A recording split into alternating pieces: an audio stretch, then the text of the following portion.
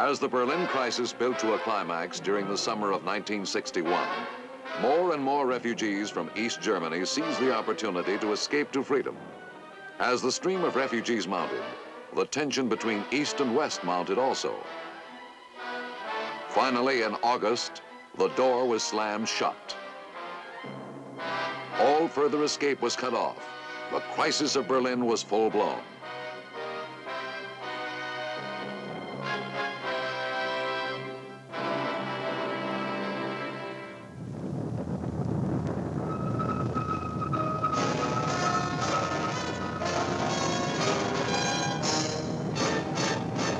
The United States Army presents The Big Picture, an official report produced for the armed forces and the American people.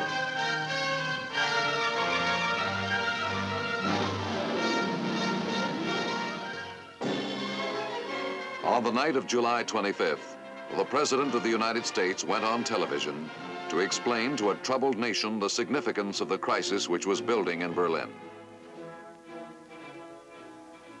The immediate threat to free men is in West Berlin, but that isolated outpost is not an isolated problem. The threat is worldwide.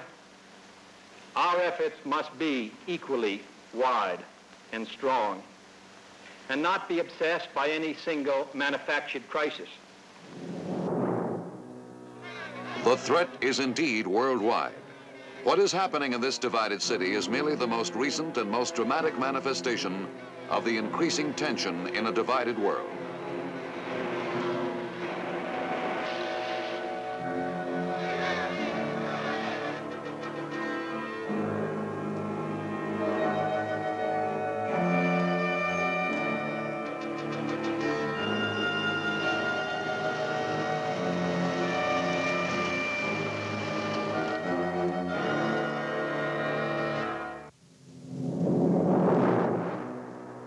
The threat exists in Laos, where the communist-inspired Pathet Lao forces have attempted to take over the legal government headed by Premier Bonhomme for control of a peaceful agricultural nation of 2 million people.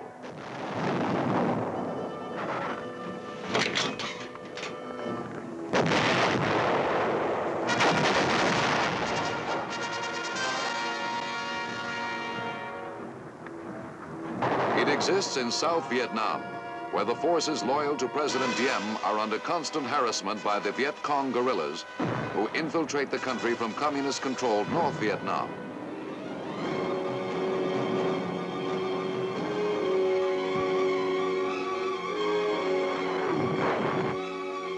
The threat exists in the Middle East, where communism seeks to take advantage of the inevitable political and social instability resulting from the adaptation of feudal societies to 20th century problems.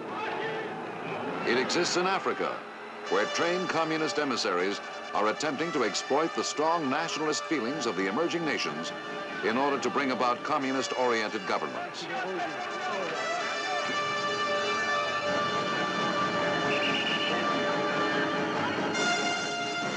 And it exists in Cuba, only 90 miles from the United States, where Castro has admitted his communist sympathies and where communist propaganda is being manufactured and communist leaders are being trained for export to every nation in Latin America.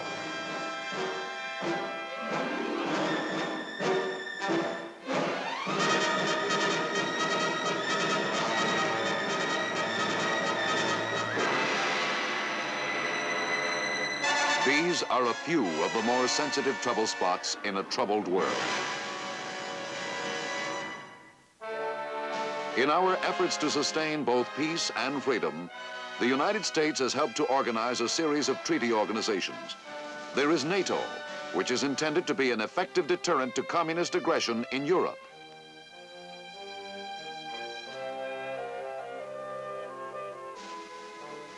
The strength of the alliance on which our security depends is dependent in turn on our willingness to meet our commitments to them. There is, for example, SEATO, designed to maintain the peace in the threatened areas of Southeast Asia.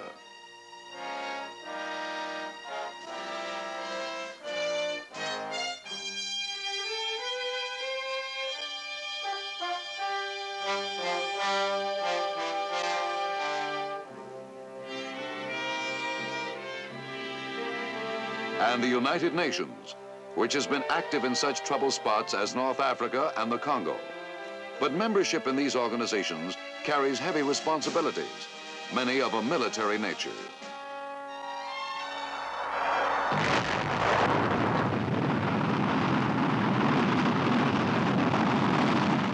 Strategic weapons at the President's disposal include the continent-spanning Atlas missile, which is capable of carrying a nuclear warhead into the very heart of the enemy's territory. They include the Polaris missile, which can be fired from nuclear-powered submarines lying undetected in the depths of the ocean.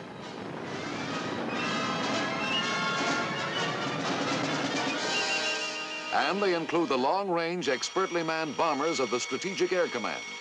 These forces, together, provide an effective nuclear deterrent to aggression against the United States or its NATO allies.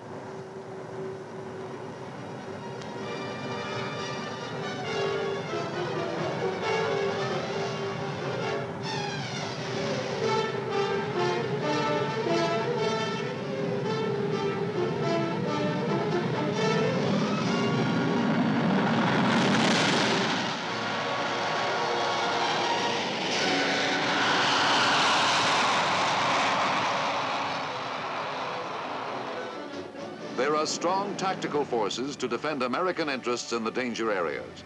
In Europe, the 7th Army's combat effectiveness was dramatically increased by an airlift of troops direct from the United States.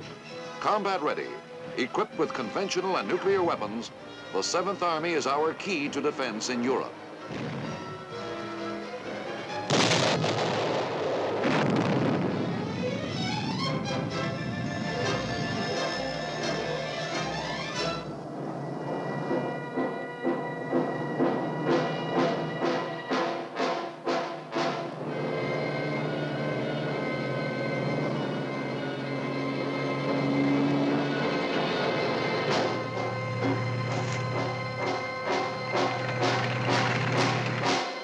In the Mediterranean, our 6th Fleet maintains a continuous patrol,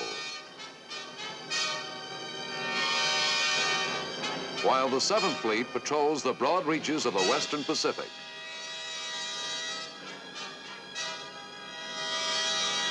There are 3 divisions of Marines, tough and well-trained warriors able to give a good account of themselves under any conditions.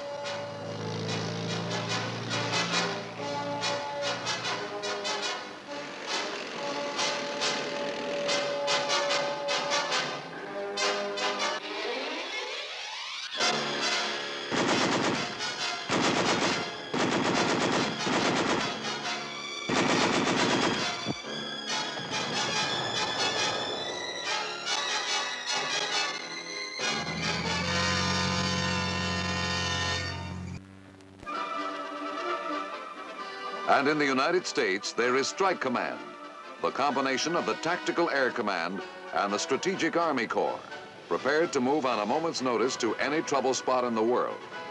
Although well equipped to handle the small-scale brush fire type of war, which must be snuffed out quickly, these forces are not large enough to cope with all types of threats.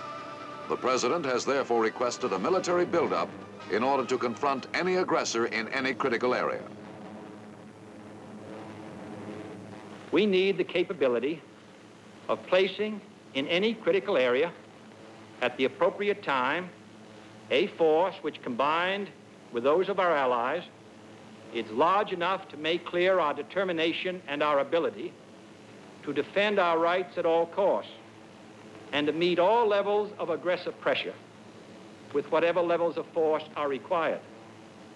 We intend to have a wider choice than humiliation or all-out nuclear action.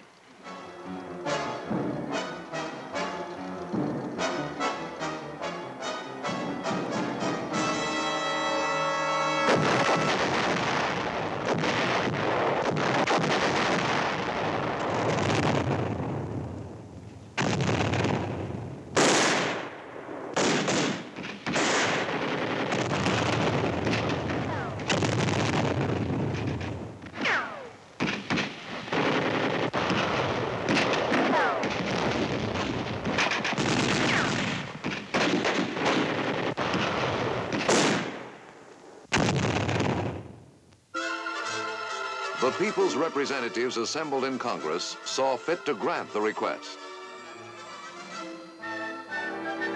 Each of the armed services was assigned a specific role in strengthening our defense posture. The Navy was asked to increase its troop-carrying capacity and to strengthen its anti-submarine forces in order to ensure the safe passage of the additional troop ships. The Air Force has been asked to increase its airlift capacity in order to rush troops directly to any point of danger.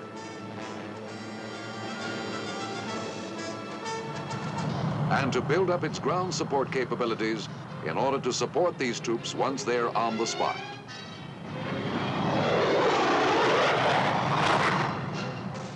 But the Army has been given the major role in strengthening the President's hand. Already augmented by 2 more regular Army divisions, the Army has been asked to increase its conventional warfare capabilities to the point where the United States can meet an enemy attack on its own terms, wherever it hits, whatever its weapons. This is the Army's mission.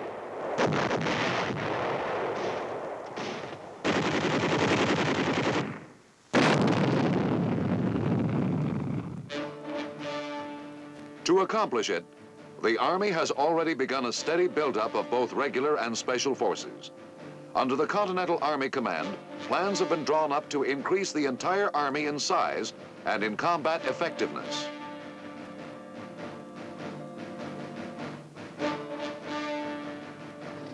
Both the 1st and 2nd Infantry Divisions, as well as the 2nd Armored Division, are being converted from training divisions to full-strength, completely equipped combat-ready divisions.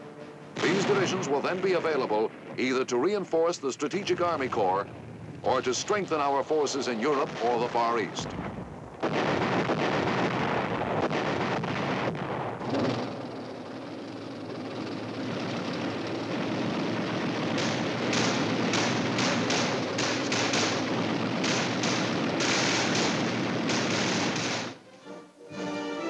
To bring the Army up to its required level in size, 133,000 men will be added by June of 1962.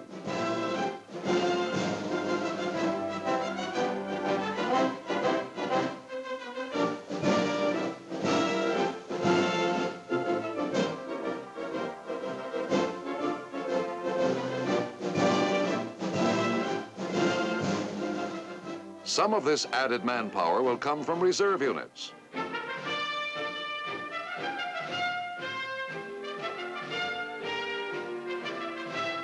Or other key specialists who are retained in active service beyond their normal tour of duty.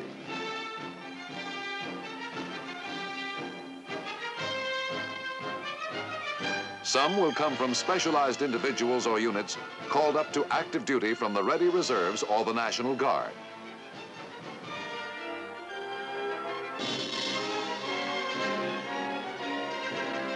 But the majority of the Army's men will come in either as volunteers through the Army recruiting centers or as draftees through their local draft boards. However they come in, more and more young Americans will be asked to postpone their education or interrupt their business careers in order to serve their country. To receive and train these men, several new training centers have been established. One at Fort Polk, Louisiana.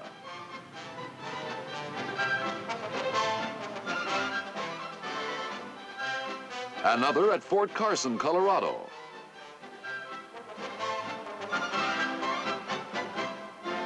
In the shadow of the Rockies.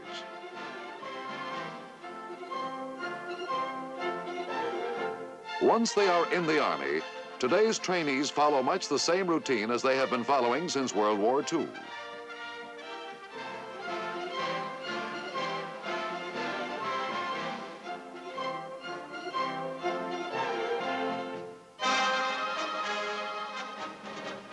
The uniform is a little different now, and it usually fits a little better.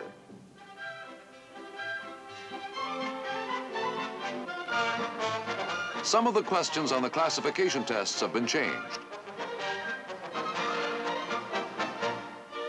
But the life of the trainee remains basically the same. Early to bed.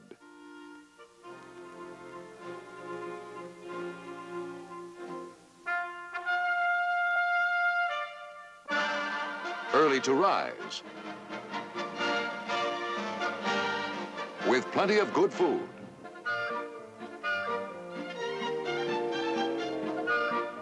and lots of outdoor exercise to go with it. Much of a trainee's time, in fact, is spent in physical conditioning. The modern soldier must be hard and tough. He may be called upon to serve in any kind of terrain, under any conditions of weather or climate.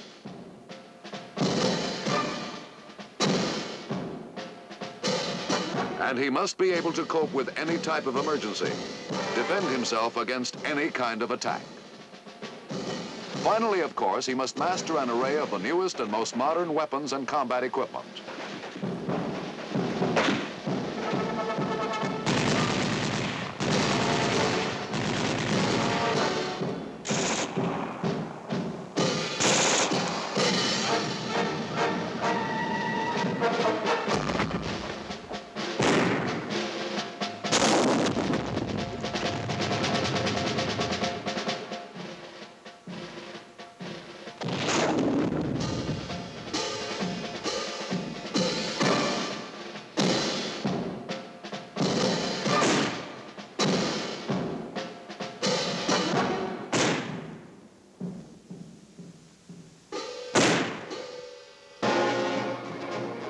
Once he has been assigned to a unit, he will have to learn how to put all of these individual skills to use as a member of a team.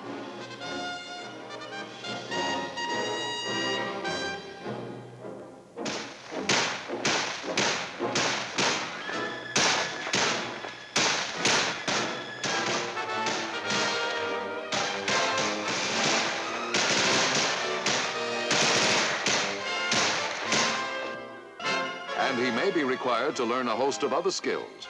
A modern army depends on rapid and secure communications.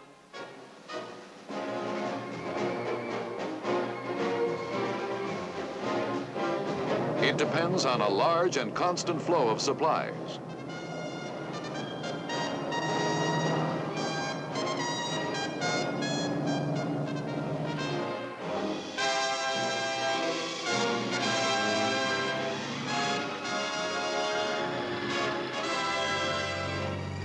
It depends on mobility, both on the ground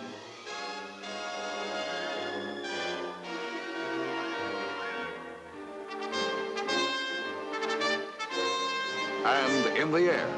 This requires skilled drivers for its vehicles and skilled pilots for its aircraft.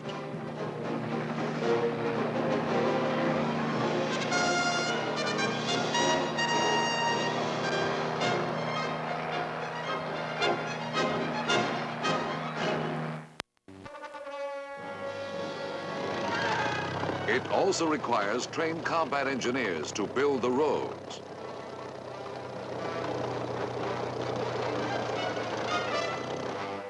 and replace destroyed bridges.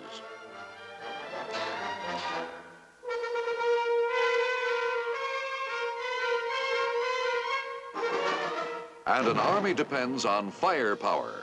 This means skilled gun crews, accurate gunners,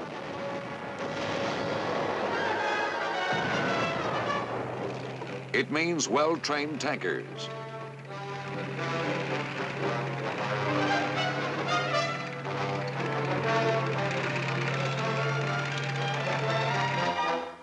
Efficient missile men.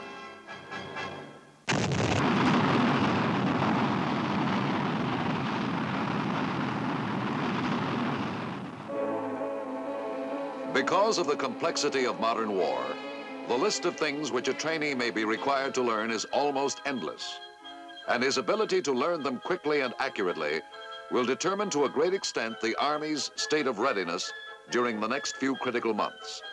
But the new trainee will not be carrying the entire burden of our defense buildup alone.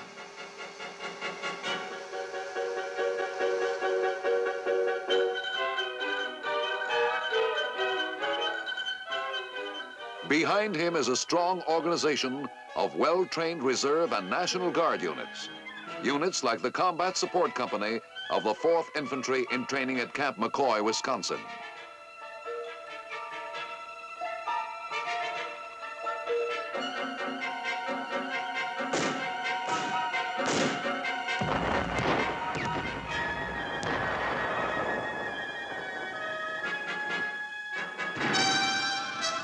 of the 83rd Division from Northern Ohio.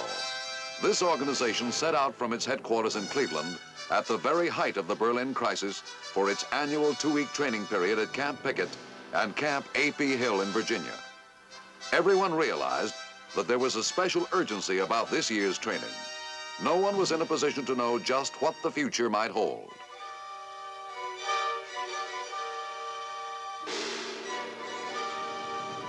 But come what may, the men of the 83rd Division intended to be prepared for it, and they wasted as little time as possible in getting started.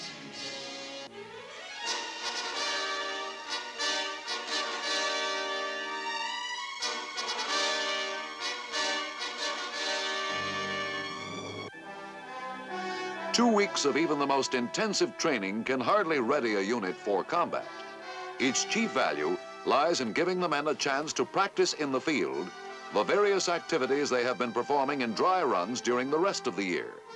Nevertheless,